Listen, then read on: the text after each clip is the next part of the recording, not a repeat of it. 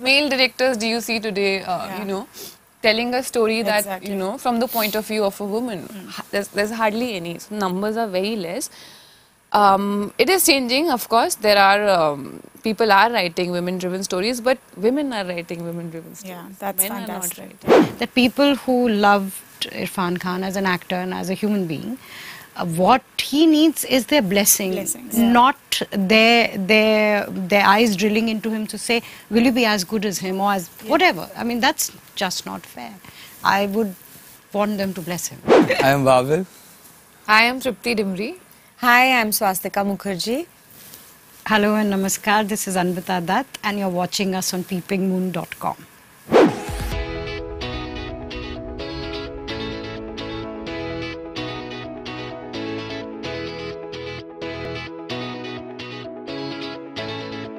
Hello everyone, welcome to PeepingMoon.com. I'm Rashita, Sahni.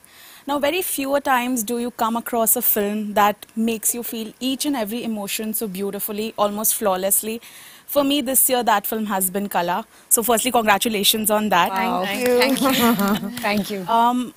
To talk, of course, more about the film and how nicely it has been made, I have the fantastic team of Qala with me, welcoming Anvitaa Dutt, Swastika Mukherjee, Triptii Dimri and Babil Khan, of course. Welcome, guys. Firstly, of course, I have to say I watched the film last night. And the first reaction that came to my mind was wow, because often as journalists who review films, we have this bad habit of constantly thinking, oh, what went wrong or kuch hua kya, to find flaws, because also that's a part of our job. I couldn't find anything. Start to end, I watched the film like an audience member, and I couldn't, like, that critic in me could not come out because there was nothing that, could go wrong maybe. So hats off to you all. Anvitaa ने दबा के रख दिया critic part को. Thank you so much. Welcome. Anvitaa, starting with you. I remember talking during Bulbul with the two of you, having a chat over Zoom. I'm so glad we are past that era.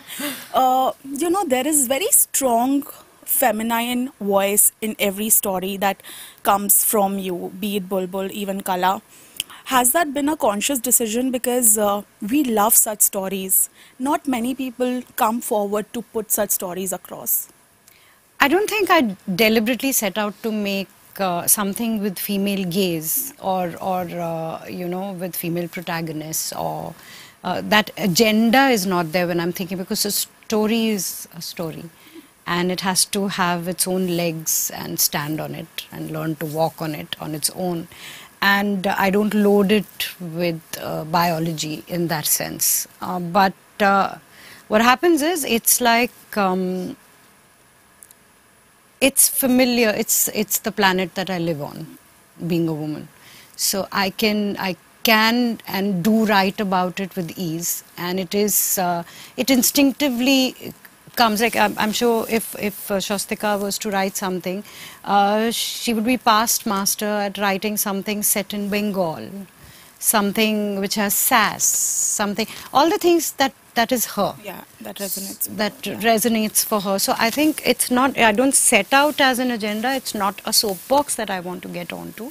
It just is instinctive, and I think we need more storytellers like this, so that it stops becoming a discussion point. I know. So that it is so common that we don't even Feel the need to have this conversation anymore. We don't need the feel to ask that question. Yeah, I know. Exactly. So that is the... I think because that comes from within, it also feels so effortless on screen when you watch it. It translates beautifully because it comes, of course, as you explained, it's natural for you. But talking about the actors in the film, my mind was blown to see. I could feel it through my laptop what was going on, and I was thinking, oh, at this moment, what would be happening on set when they were shooting it? All these questions were coming in my mind. But as the actors of the film who have given out every emotion, be it sadness, happiness, jealousy, I could feel it all. Did it ever take a toll on you personally when you were done shooting, or were you like a switch off, switch on actor? We can start with you. I think specific scenes, I won't say the entire film or all the scenes that I have shot for, but I can't even like really speak about those scenes in details now because the film is slated for a 1st December release. But there are a few scenes. One I can say because she's my daughter and I've given birth to her, so that is a common thing that people will know. So yeah, that scene where I see my child for the first time, that portion, because it has more stories to it. So it has more stories to it. It's just not, delivering a child. And of course, there are many scenes that I have done with Tripti, and when she wants to go and pursue her career, and scenes which I'm alone in my space, and I really want to go out, but my inner demons are not letting me do it. So there were scenes where I, even after the shoot was done and the shot was taken, I was very sad. And I could also feel that people on the set were very sad and very quiet, because the moment the director says cut, or we are moving on, there's chapar chapar, people start talking and they are moving things around and light is getting redone, or there's work happening. Correct. But there have been scenes where I've heard that Anvitaa has said that we are moving on, or the shot is over, and I have been sitting there, the same spot where I was sitting, on the same space, and I was just sitting there, and I could feel that the set was completely quiet. So I'm like, okay, whatever I was feeling, it must have done something to people around me who were there on the set. And a lot of times Anvitaa was very quiet sitting in front of the monitor. Like, I really had to go and ask her if the shot was okay. Next to the camera. Next to the camera. Yeah. And I think she is a director who doesn't sit in front of the Shogun and watching it from there, because many a times we have asked her to be around us, and her assistants have come and told her that, ma'am, you need to see the frame and understand what's going on. And we have looked at her very helplessly, so she was like, "Nay, I'll see it from here. Like, I'm just seeing them, and Siddharth Divana DOP can check the frame." And because I just thought that I stand next to the camera and I just see that the frame is set before the actors walk out. So I know what my frame is. I've done the shot breakdown. Now the whole film is between action and cut, and that's them. So there were moments when we felt so morbid that I just thought, like, when you're sick, you want the doctor to be around you. You feel a little better and confident. So I was like, if I see her, I'll at least know that she is there, and I know I can give better performance than to just not find anybody around.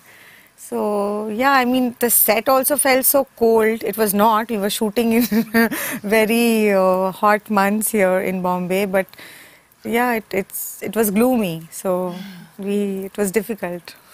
Okay, got it. Yeah, I think a lot of the times, when I had to perform difficult scenes, I would actually ask for Anvitaa and just hold her hand and be like, you just be there, hold my hand, and whenever you think I'm ready, just leave it and go. And that's how, we would go for a lot of scenes. But when you are, going through so many emotions in a day, I mean, it's obviously, it does take a toll on you. It does affect you personally. And as actors, you do take your characters home with you, even when you're sleeping, even when you're eating, they're always around you. So it does affect you, but I think it's so important to realize, that, and be aware of the fact that you're acting. And this has to, somewhere you have to leave it behind and be like, okay, this is this person's life. I have to do justice to the character, to the part, and, feel everything that she is supposed to feel. But at the same time, I have to take care of myself and put myself before the actor, the character. It is not easy. You want to get there as an actor, but I think just being aware of it helps a lot.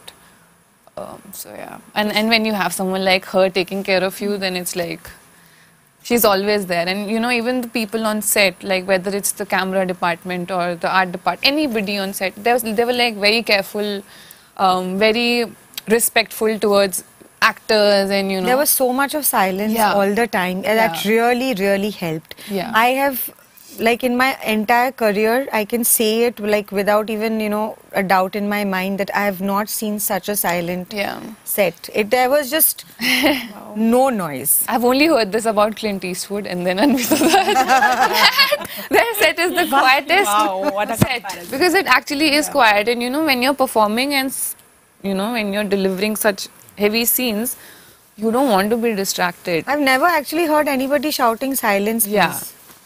There was no need. There was no silence, please. That word I have not heard in the entire schedule. Because it was always silent. I wish all our interns were also like that. We shout 10 times. But I'm glad to hear that. But Babil, talking about your character Jagan, throughout the film, even though I was watching you for the first time on screen, I felt that it was written for you. Like, I couldn't probably imagine someone else being in it. How was it for you to go through that process and journey? I think you spoke about how, like, if you guys are a switch on, switch off actor, forget being switch on, switch off actor. I don't even think I was an actor then, because it was like just such, like, the beginning baby steps, right? Like, I had absolutely no experience, but I think the performance that came out was, I think, the subconscious learning of being surrounded by by acting for so long, and then Anvita's guidance taking me through the thing. And I think as far as taking a toll is concerned, because I was going through so much outside the set, I think the film was very cathartic for me. So it was very opposite for me. It was not like the character took a toll on me. I think the character was a form of catharsis for me. I think that was very, very important for me at that stage. And yeah, it was a very evolutionary experience. And that's what it was, I think, for me. Fantastic. Glad to hear that. But Anvita, talking about, all of them have mentioned your name when they were sort of doing a difficult scene or when they felt that your presence was necessary. Was there a point where you needed someone to calm you down, or was there like a day on set which felt very challenging for you? Because now that the film is of course going to be out and you have maybe received some initial response, it has been great. But at that point, did you sort of feel a little bit of pressure in you? She's always giggling on set.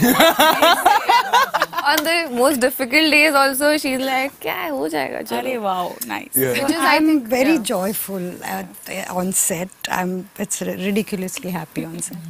I mean, you work, everything that you've done all your life is so that you get these 30-40 days to tell your story, and so you can't like suddenly become like, I'm making intense film, thus I shall be intense. No. I'm joyful.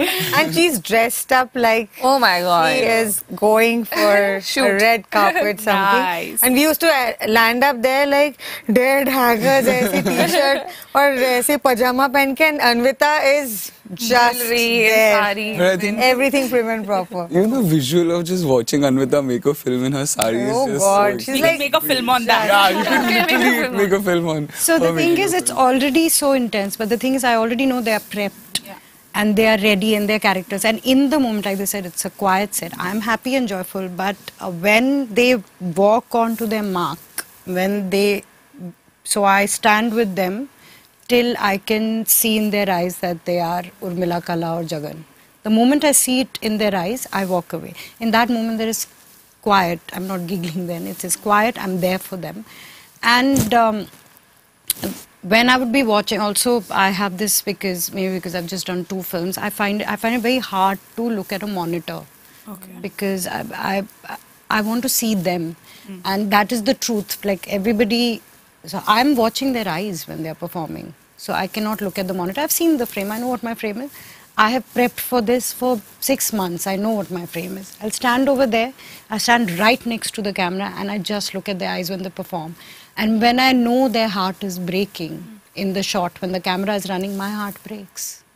And if I can feel कहते हैं ना जब दिल टूटता है तो क्या आवाज़ होती है, अगर मुझे वो आवाज़ सुनाई देती है, I say, okay, moving on. Yeah. So even though everybody else might feel, but second take, or there might be something that could be better, I said, no, I felt it. Yeah. And that is, it's true. Right now you were authentic, and that is all that is required to tell this story.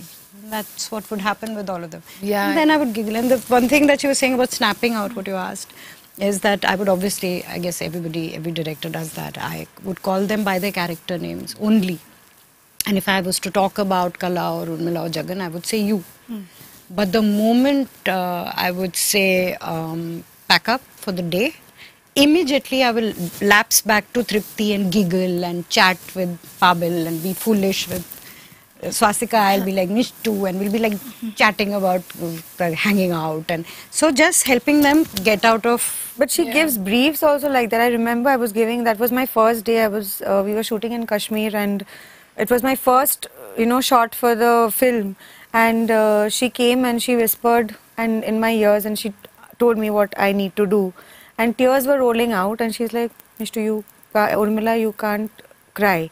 I was okay. Then we did another take, and I'm just understanding, that the tears are coming. Yeah. I couldn't help, and I told Anvitaa that you can't give a brief which is making me feel so sad. Just say something very, matter of fact, because the way you spoke to me, I'm feeling so sad that I don't want to cry. My eyes are just, getting teary, and I can understand they are falling. I'm like, ye take bhi gaya. In my head, I'm like, arey yaar, thum ja, nahi girna hai. I said, Anvitaa, you just have to tell me things matter of fact. Don't come near my ears and whisper something. That was the first day. Then we figured out. I was like, no, because the moment I'm hearing what you're saying, I really want to howl and cry, but I can't do it. So, yeah. She knows what to say. And in how to say it. She'll not talk to you. She'll whisper, then you're gone. And she has a different approach towards each one of us. Like, she would talk to me differently. She knows, mera kya pressure point hai. And then she knows what works for her better. She knows what works for him better. She's a Reiki specialist. Oh my God. I'm the Urmila of the set. I'm saying things and impacting everyone. Oh my God. But, there was this dialogue between Urmila and you where you are shown as a little girl and you are rehearsing, and she comes and tells you that since you are a girl, you'll reach there, but maybe you'll have to work harder. It's very unfortunate that I still have to ask such questions to actors, to actresses especially, that do you feel or have you ever felt that way in Bollywood? Because we have often been told it's a male-dominant industry. It is, and there is no denying that. It is a male-dominant industry. I think it has become. Earlier it wasn't the case. If you watch films from the 1950s and 60s, there were such good films made, women-based stories, and they were all written and directed by men. How many... I don't know, मुझे काम नहीं मिलेगा इसके No offense, but how many male directors do you see today, telling a story that, from the point of view of a woman? There's hardly any. So numbers are very less. It is changing, of course. There are, people are writing women-driven stories, but women are writing women-driven stories. Yeah, that's Men fantastic. are not writing. Yeah. And also, even if it's the protagonist is not female, or it's not in and as. Just the fact, even if there is a small role or a character, if that character has agency, or if that character has genuinely a role to play in the story, or if the gaze is, because it doesn't matter, it doesn't have to be a female storyteller. Yeah. The gaze has to be female. Yeah. And yes, she's right, more and more male directors today are awakening the third eye in that sense. They are looking at stuff with a lot more, and they are the newer lot. But yes, there was also Bimal Roy and Gulzar Saab. They had female gaze. That was beautiful stories they told, very sensitive, nuanced female characters they wrote and talked about. So. Yeah, and I think those times stories were the heroes, not a male or a female. It doesn't matter if I am the main person in the film, or a guy is the main person in the film. Your story has to be your hero. So that needs to happen. Yeah. And as long as that is happening, I think we'll be sorted. Perfect. Another dialogue in the film is where your character is talking to Sameer Kochhar, saying that he's telling you that everyone's replaceable, and you know, if he replaces me today, someone else will replace him later. Yeah. But in our film industry, we have been fortunate enough to have Irfan sir, unke bare mein bola jata hai, he's not replaceable. Even when he was acting, every reviewer or every critic told that about him. Do you sort of feel that, I know you have been asked this a lot of times, that do you feel the pressure of being his son? My question to you is, do you feel the pressure of constantly being asked and being questioned about this thing, about always his name being attached to you? Of course, it will forever be, but also in your professional journey. See, it's a part of my job, first of all, to answer these questions. And I understand, being an actor, acting is like 10% of being an actor, right? And now I've really started to realize that. But it should actually be the other way around. 90% should be acting, and that 10% should be on other things. Yes. It's ulta. everything is messed up. But see, I always knew, you know, because of who Baba was, there will always be comparisons, and there will always be a pressure and an expectation from me. But the thing is, I am not trying to replace him. So there is no pressure on me in terms of that. I am just trying to be my own person, validating the upbringing, validating the genes, the genetics, and the inherent evolution of man, right? Like, I've come from my mama and my baba. Let's see where the individuality of that takes me. You know, I'm a what do you say? I'm in the flow, right? So that's the flow, right? Gen Z. Yeah. So yes, I don't feel the pressure as such, but obviously I have a responsibility on me to have a responsibility towards the craft, you know what I mean? And I have a responsibility towards the people that loved Baba, you know, and they loved their performance. And I, of course, as a person, I want to make them happy. It's not about pressure or expectations. It's just that I want to make them happy, and I want to move them in some way. Of course. You know, by the craft. Otherwise, what is the point? You know, if that. He's Shutapa and Irfan's son as a human being. He's their son. He's biologically and emotionally their son. But as an actor, he's just Babil Khan. Why load him? It's not fair. Correct. Why load him with that? It's lovely that, of course, they will all bless him. I would think that people who loved Irfan Khan as an actor and as a human being, what he needs is their blessings, not their eyes drilling into him to say, will you be as good as him or as whatever. I mean, that's just not fair. I would want them to bless him. He's starting his journey. He needs their love. It took Irfan Khan many years to become Irfan Khan. ये अभी आया है, छोटा है, सांस लेने दो इस पे. Agreed. Also, blood relation or not, no matter how close two people are, I think two people can never be the same. Never. Not even twins. They can be as good in their own different ways, but never exactly the same. So yeah, no pressure. On that note, thank you so much for this conversation. A lovely film and an even better conversation we have had. So thank you for joining us today. Thank you. Thank you so much. Thank you.